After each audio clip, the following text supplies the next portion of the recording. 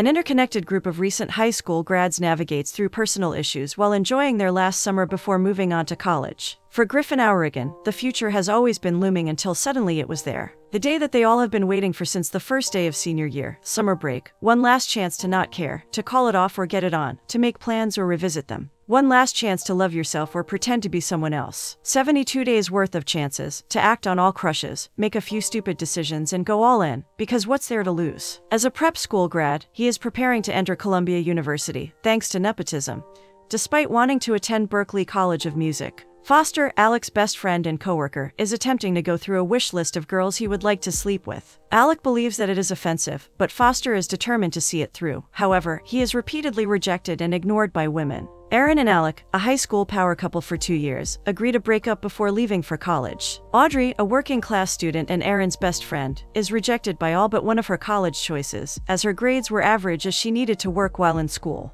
Disappointed, she decides to pursue her last choice/waitlisted option while taking up a job as a nanny to precocious child actress, Lila. She imparts all this distress to Aaron as they get ready for a party. Chad and Reese, two nerdy and unpopular best friends working at the local frozen yogurt store, try to find a way to get to this popular kids' party. At the party, Griffin re-encounters Phoebe Fisher, a childhood friend he has always had a crush on. Mason, another of his old friends, catches Griffin eyeing her and jokes about Griffin still carrying a torch for Phoebe. He tells him that she's making a documentary and Griffin can volunteer for an interview, that way he can get to spend some time with her. Though they plan to be respectful even while apart, Aaron is shocked when Alec quickly falls under the spell of Paige Wilcox, a popular, vapid classmate who immediately snatches him up. Griffin finally crosses paths with Phoebe as he gets a beer refill. To his delight, she recognizes him almost instantly. Mason jumps in. He volunteers Griffin to help Phoebe with her documentary. Phoebe finds the idea appealing as it would lend a different perspective to her project. She invites Griffin to reach out whenever he's free. The next day, Audrey gets to her anointed job.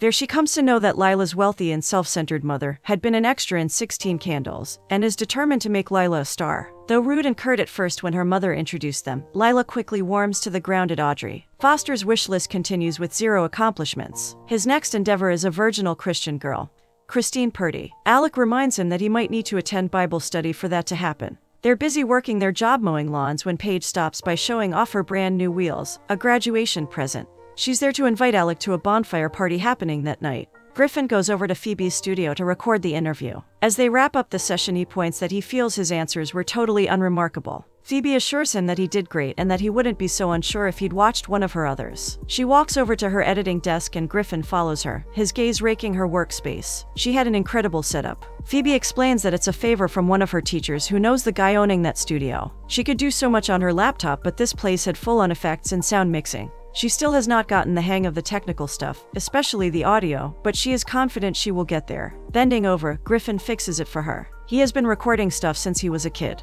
They walk back to the subway station and Phoebe explains to Griffin her project is not for NYU but a summer festival. Griffin tells her he'll be attending Columbia. Phoebe points that would mean they would both be in New York after summer. They part ways at the station with Phoebe thanking Griffin for the interview as well as his audio expertise. Griffin, thinking the moment as good as any, asks her out, but she initially declines, explaining she must spend the summer focusing on making her film. She urges him to not take it personally. Though Erin secretly misses Alec, she tries to move on, focusing on her thankless job as a personal assistant. Her first day isn't ideal as she ends up messing everyone's coffee order. Audrey and Lila sit waiting in an audition queue where Audrey learns how controlling Lila's mother is. Alec spends a good time with Paige at the bonfire party. She points that they've had so many classes together but Alec never noticed her. Alec claims that is untrue. He remembers having sophomore Spanish, junior literature, and history with her. Paige drunkenly admits to always having a crush on Alec because he was so smart as well as funny. She had never thought that they would have a chance to date because he and Erin were always such a perfect couple. Alec asks her to not mention Erin. Their breakup is still fairly raw for him.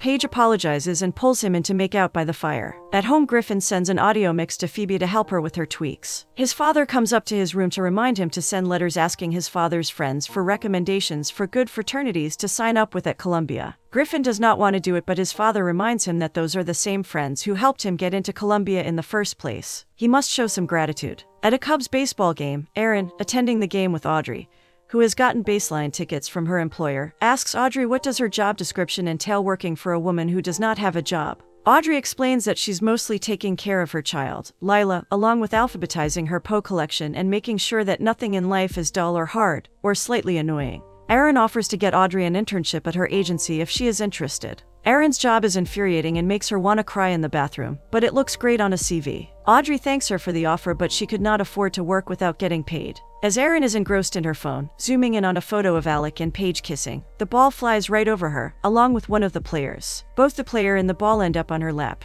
On the bright side, the team is able to score. The player, Ricky Santos, apologizes for his ungentlemanly landing and hops back onto the field. But as the game wraps up, Erin receives a signed baseball from Ricky, asking her out to dinner. Audrey swears if she and Erin hadn't been best friends since the dawn of time, they would definitely never have been friends at all. Dates keep dropping quite literally into Erin's lap. Griffin sits teaching guitar to a couple of young kids at a music shop. He gets a text from Phoebe thanking him for his mix. They get into light conversion via text, and Griffin manages to convince her to go watch a movie with him as a strict no-date thing. Chad and Reese stop at a bar on the way to his sister's wedding rehearsal dinner, and are mistaken for professional traders as businessmen frequenting the bar. Foster sits at Christine Purdy's dinner table as she relays her distress over people shunning her out of popular circles because she is close to Jesus. She feels like she can't even say the name Jesus without making people uncomfortable. Foster seconded her opinion. He shares how guys at his gym had laughed at him when he had told them he would be going to Bible study. Christine is surprised to find out that Foster is into bodybuilding. She wrings her hands, asking everyone at the table to join in for a prayer, thanking God for food and for her new friend Foster, who has been a beacon of hope for her amid the confusion and darkness of adolescence. Christine's little brother whispers to Foster, advising him to give up and go home as he has no shot with Christine since she does not so much as kiss boys. Phoebe and Griffin enjoy the screening of The Big Lebowski. Griffin is actually surprised Phoebe has never watched it before. Phoebe declines his offer for dinner, saying that she had already promised her mom that she'd be home for dinner. Griffin reminds her that that's a good thing, or else they would have treaded dangerously close to the date territory. Not that it would have been their first. Phoebe recalls their first hangout out, 8th grade at Blade Land. It was a retro night with the 4-wheel skates and the disco ball. They had a couple skates session with a cheesy slow song playing in the background, and Griffin and Phoebe had to do a lap. They did too, so Griffin could work up the courage to hold Phoebe's hand. He didn't though, which was good because it might have taken them both down. Griffin adds that he would have gladly cushioned her fall. Phoebe sighs, recalling that Griffin left for school soon after and they were all plunged into the abyss of high school.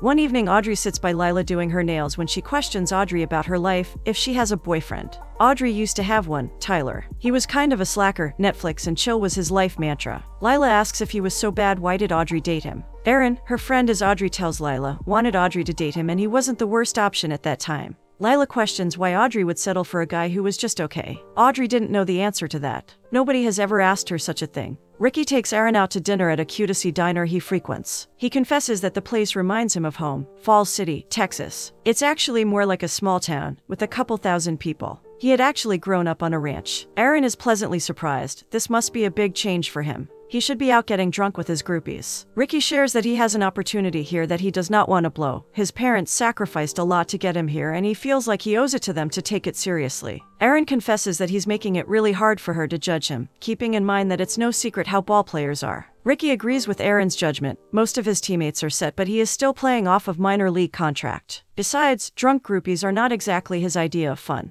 Erin asks him to show her his idea of fun. Ricky takes Erin to his favorite country dance bar. Chad and Reese start to frequent the bar dressed as sharp businessmen. They enjoy drinks, conversation, and karaoke with the businessmen, bluffing their way into their circle. Griffin and Phoebe view a clip from the documentary where a couple plan for a long-distance relationship, and both predict it won't last. He helps her mix the audio, becoming closer. Phoebe compliments him about his editing talents, finding it unbelievable that he's willing to waste it all to go study business. She wants to know if he ever considered studying music instead. Griffin has. In fact, Berkeley was his first choice, but a career in art is not exactly a safe and steady one. He had even gotten accepted at Berkeley, but his dad wanted him to go to Columbia, and he had some pull there, so. In an effort to change the subject, Griffin remarks that he's sure New York restaurants are great, but Chicago owns gyros. And barbecue, Phoebe supplies. Griffin agrees, Lem's barbecue cannot be topped. Phoebe finds it unbelievable that he would rate Lem's over Smokes, consistently voted best barbecue in Chicago. They agree to disagree until the day each of them grabs their best barbecue dinner from Lem's and Smokes, respectively, and meet each other for a showdown. Alec offers to wash Paige's car for her as she complains on and on about how unnecessary college is for her. After all, who wants another 4 years of classes with teachers and all that? She just wants to start doing something now, like maybe starting her own reality show. Alec thinks it's a little prerequisite of fame to do that. Erin is driving around with Ricky in his old pickup truck, sharing her breakup story. Ricky has had his share of the feeling. He had to end a 3-year relationship back home. He's been playing all over at the time and it was getting hard. A little boy in a passerby car shouts Ricky's name and he waves him back, complimenting the boy on his baseball cap. Aaron watches the cute exchange and could not help but ask Ricky how nice it must be to get all these fans around. It is nice for Ricky. 2 months ago he was playing for the Tennessee Smokies and then a guy got traded, followed by 2 other guys getting hurt, and here he was. Aaron finds him amazing. He's only 22, paying his own bills, having his own place. She feels so far away from accomplishing that. Ricky doesn't agree with her opinion of herself. He thinks that she's doing all right. To him, she strikes as a person who has the whole world at her feet. Becoming regulars and networking with the other patrons, Chad and Reese are eventually approached by 2 20-somethings, Janet and Claire,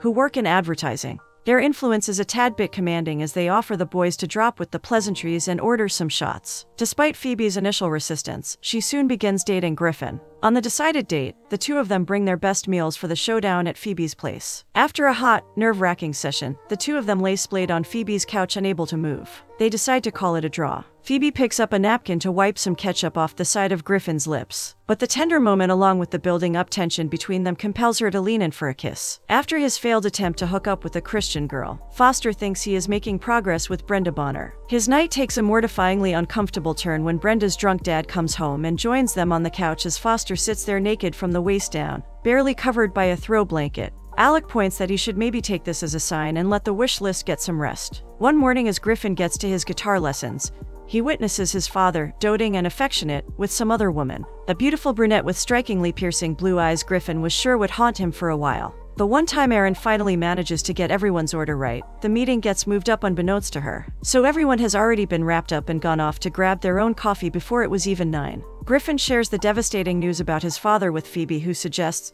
that maybe he should tell his mom before she finds it out in some other way. Griffin detests his father for putting him in such a position. Just when everything was finally falling into place, he just had to go and ruin it. Griffin apologizes for laying it all on Phoebe, especially since she's under enough stress due to her film, which, according to him, was coming along nicely. Phoebe shrugs the compliment off, saying that flattery will not win her prize money. What she really needs is ideas. Griffin assures her that it is already amazing, so much so that she should start wearing a beret like Parisian filmmakers. Phoebe confides that she has to win the festival to pay for college. She has applied for every loan, every grant. She wants to win this so desperately that she cannot really explain it in words. Griffin sits with Mason at his rollerboard pier, asking him his plans after the summer. Mason does not have any, except that he's thinking of going off to pursue a profession in rollerboarding. Mason asks what the deal is between him and Phoebe. Do they plan on seeing each other in New York, or is this just a summer fling? Griffin admits that the 2 of them haven't gotten to talk about it yet. Mason invites him to a 4th of July party at his cabin.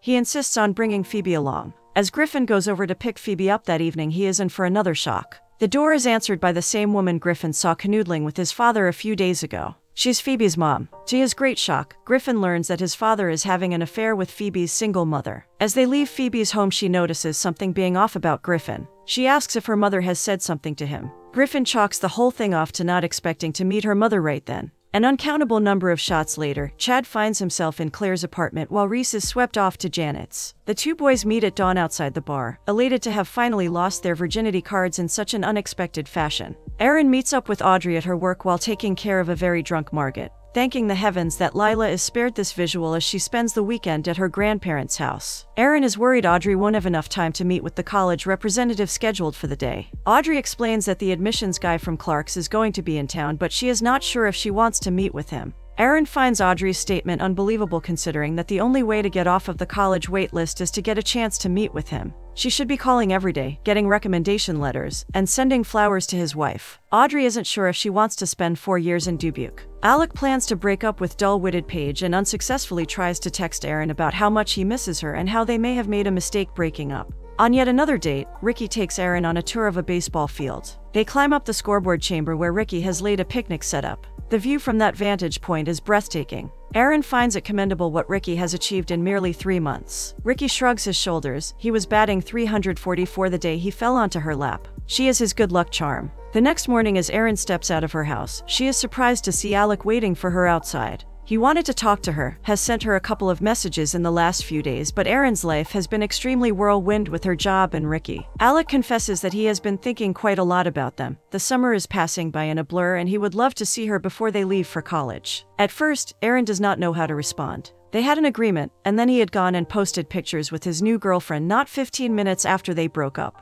Alec apologizes to Aaron, assuring Aaron that it was nothing like that. Just then Ricky rolls in, there to pick Erin up, making Alec jealous as he learns of her relationship with Ricky. Mason's Independence Day party is a hit. Foster is not having much luck. At the party, his yet another hookup attempt meets an ill fate when he discovers that his wish list has gone viral, and no girl would even consider sleeping with him now. Though enthralled at first, Chad feels guilty about deceiving the women, who they are sincerely connecting with, and is concerned that they are getting too deep into the lie. Claire wants him to have lunch with her dad, who is a big honcho at Morgan Stanley. Reese begs him to keep the deception going, reminding him that they have never before been so popular and well-liked. Besides, in a few weeks they will be leaving for college, and the girls will probably move on to some workforce douchebag way worse than them. One night as Audrey and Lila lay on a blanket in her backyard stargazing, Audrey learns that Lila is uninterested in being a star and feels controlled by her overbearing mother. In turn, Audrey confesses her own feelings of disappointment that she is always settling for less. Her ex-boyfriend, college, even this job. Lila wants to know why Audrey would settle for anything at all. Lila admits that Audrey is exceptionally good at her job and that she's her favorite person that has ever worked for her mother. Phoebe and Griffin ditch the party by nightfall to settle by the beach and watch the fireworks. Phoebe much prefers it this way, in a way she has always felt like an outsider on the inside. Sometimes she feels like she's floating over her body, watching her interactions. An observer for sure, Griffin feels the same. Phoebe admits to being unsure about her capabilities to love. She wonders whether she is destined to observe it from afar. Griffin confesses to wishing he could feel less sometimes. Turning over to her side, Griffin admits that he would in all honesty like to be the person with whom she could let her guard down and let love move in. He loves that she is a Wade Wise for her years artist, and that she looks like an angel, a goddess, and a nerdy librarian all at the same time. Phoebe cuts him mid-rant with a kiss as she rolls atop him. Griffin kisses her back, but he has something important to tell her. He could not do it though, could not find the courage to ruin that beautiful moment. Instead, he does another brave thing by professing his absolute love for her. At Ricky's new apartment, Aaron throws his team a housewarming barbecue party, which turns out to be beyond what Ricky could have done. He expresses his deepest gratitude to her as they stand on his balcony. Discussing the disappointment with Alec, Foster admits that, due to his busy schedule in school, he is actually a virgin. The wish list was his attempt to make up for lost time. He can always forget the whole thing and start with a clean slate. Griffin is working on a special occasion mix for Mason when his mom knocks on his door. She's there to tell him he has a cute friend waiting for him downstairs. Griffin gets downstairs to find Phoebe in his living room. She looks haggard. She tells Griffin that her mom found out the piece of shit she was dating is married. Griffin urges her to step outside because he has something he needs to tell her. As they step outside, Griffin confesses to knowing that it was his dad that her mom has been dating. Phoebe is devastated. She blames Griffin for saying nothing and impulsively breaks it off with him. Mad with rage, Griffin strides up to where his dad's car has just pulled over. He screams at him that now he knows why he goes to the gym so much. His dad apologizes, saying that he has put an end to it, that this was something that Griffin would not be able to understand until he's much older. Griffin snaps at him to quit, telling him that he does not understand, for he understands perfectly. He has messed with so many lives, and all he has to say in his defense is that all that meant nothing to him. Waiting for an audition on America's Got Talent that could help launch a career, Audrey and Lila simultaneously decide to skip it and go to the beach, as Lila desires. Her mother is furious she missed the audition, firing Audrey, who happily parts ways with the cheered Lila. Apologizing directly to Phoebe's mother, Griffin admits to having no sense of what to do, so he did nothing instead. He realizes that both Phoebe and her mother are eager to lump him in with his father's wrongdoings, but he is not his father. And he is saying that, knowing full well the kind of person he is. He understands how awful it must have been for her and how it must have impacted Phoebe, but she means so much to him. Maybe he had just gotten selfish for not wanting their relationship to end. Though Ricky tells Aaron that they are exclusive, surprising him at his home with his favorite meal from his favorite diner, she encounters his ex. He hastily explains that they are still friends and they talk often, so their situation is complicated. Aaron suggests him to take all the time he needs to uncomplicate his situation. Griffin then sends Phoebe her favorite takeout meal from Smokes, and she invites him to the documentary premiere. As his mom comes in to pack some last-minute items for college, Griffin decides to tell her about his father's infidelity. Eventually, Chad confesses he and Reese are actually only 18. An amused Claire reveals that she and Janet knew the entire time, but had gone along with it because they genuinely like them, insisting she finds him cool. Relieved, Chad jokingly asks if they can get married that day, and they resume their relationship. Though eventually accepted by her safety school, Audrey, when told initially she would be on academic probation, excluding her from much of student life on campus, she declines. She may not know what she is going to do instead of attending her backup school on a probationary basis, but whatever it is, she's willing to kick the hell out of it. Later, Alec leaves Foster to handle an invoice as he departs to reconnect with Aaron. Foster meets with the client, an attractive divorcee, who seductively admits she has been watching him all week, inviting him in. Foster looks back at the audience with a smile before closing the door. Mason's attempt at professional rollerboarding is a hit and he gets his ticket to the fall season tour. At the Labor's Day party at Erin's house, she asks Audrey how her interview with Clark College went. Audrey tells her that she is now volunteering for Teachers Without Borders, having discovered her talent for working with children. Erin is hesitant to find the news exciting and she asks if Audrey does plan to go to college in the future though. Audrey explains that she and Erin come from very different backgrounds and Erin has got different opportunities because of that.